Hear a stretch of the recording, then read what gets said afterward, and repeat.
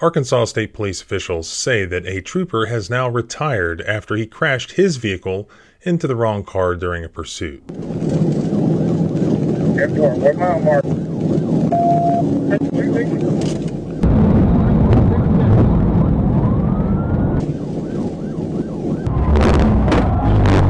He's out. He hit the wire. He's in the wire. The incident happened on Saturday on Interstate 40 in Arkansas. At about 8:30 p.m., a trooper performed a pit maneuver, by mistake, near mile marker 265. He did it intentionally, but it was the wrong car. By the way, what's the law on that? Is it a constitutional violation if a police officer makes a mistake and accidentally injures an innocent third party during a pursuit?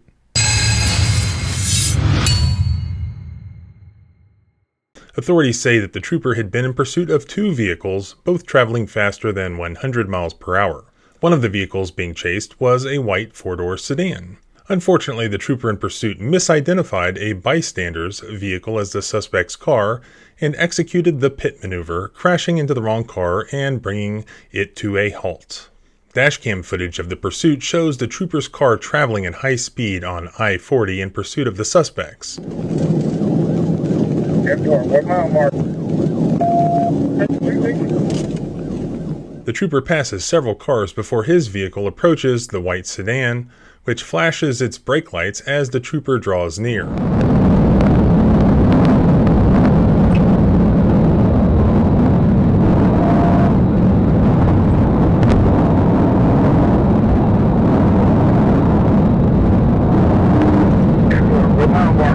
But as the white sedan slows down, the trooper rams his vehicle into the rear left side of the sedan, sending it flying into the shoulder of the highway.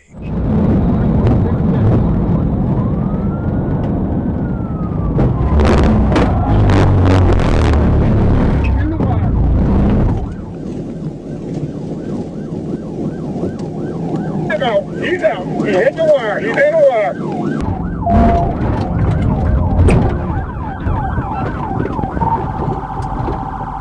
Both the driver and a passenger in the stopped vehicle were uninjured and declined medical treatment, authorities said. State police officials said that the trooper's supervisor immediately began an internal review of the incident, which is ongoing. The trooper involved in the crash, Corporal Thomas Hubbard, has submitted his letter of retirement and has not been on duty since the incident. But this is not the first time. In 2021, an Arkansas woman sued a Arkansas state trooper who she said negligently performed a pit maneuver that resulted in her car flipping over on the highway at 60 miles per hour in July 2020. At least 30 people have died and hundreds more have been injured since 2016 from pit maneuvers, according to the Washington Post. 18 of those deaths occurred after police attempted to stop a person for speeding or some other minor traffic violation. You may remember that the 2020 case involving the pregnant woman was covered by my friend Lackluster, and that ended up resulting in a federal lawsuit where she sued the Arkansas State Police and the officers involved. That resulted in a settlement that did require certain policy changes to the Arkansas State Police's pit maneuver policies. My understanding is that under their policy, if a trooper concludes reasonably and objectively that stopping a pursuit, stopping a chase protects people, protects the public, they can still execute a pit maneuver. Data from the Arkansas State Police shows that an average of 482 pursuits a year from 2018 through 2021 occurred, with troopers using a pit maneuver to stop a chase an average of 108 times. That equals about 2 a week. In that time, 3 suspects died and 204 others were injured, with 43 troopers and, get this, 38 completely innocent civilians also hurt. So there are very important policy reasons to sometimes not carry on these pursuits that can very easily harm completely innocent people. But what is the law, as far as the federal constitutional law goes, of when you can sue police departments or agencies or police officers when they hurt somebody? Now, of course, if they end up hurting the person they're intending to hurt, the person that they're chasing, that is going to be your usual Fourth Amendment analysis using the Graham factors. So it's going to depend on the totality of the facts. You know, what's the crime that the person is suspected of committing? And it's probably going to be pretty serious in pursuit situations because they're putting people's lives in danger. Are they actively evading arrest? Obviously, it's a pursuit.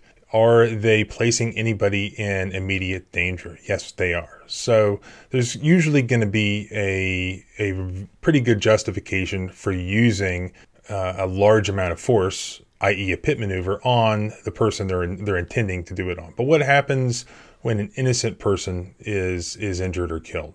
Well, there is what's called a due process claim, a substantive due process claim that is possible under the 14th Amendment for third parties who are accidentally hurt, but is a very, very difficult standard. So 14th Amendment due process, I mean, that's basically when you think of judicial activism and the Supreme Court or the federal judiciary basically coming up with rights that aren't specifically mentioned in the Constitution or elsewhere, things like abortion, things related to marriage, things like that. This is all 14th Amendment due process, life, liberty, pursuit of happiness, type things. So this is sort of like the right to bodily integrity that, we all were supposed to have up until around early 2020-ish or March or April 2020-ish, when we didn't have any bodily integrity anymore. But anyways, the big U.S. Supreme Court case that governs this, like people hurt accidentally in police chases, is called County of Sacramento versus Lewis from 1998. Again, it sets a very, very high standard. The legal standard is often referred to as the shocks the conscience standard. In a nutshell, basically, a plaintiff has to establish that the police officer who is pursuing the suspect basically intended to harm the suspect. Usually in these sorts of scenarios, there's going to be a greater chance of success using some sort of state lawsuit.